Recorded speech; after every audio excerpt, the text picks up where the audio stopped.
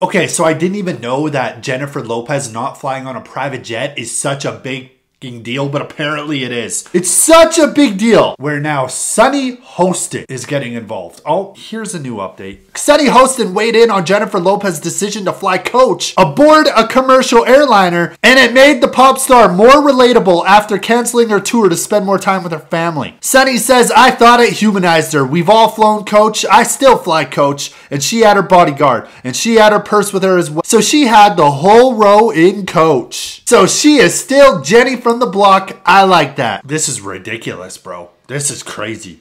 You know we live in a crazy ass world when you got talk show hosts and stuff being interviewed for a celebrity flying in a regular fucking plane.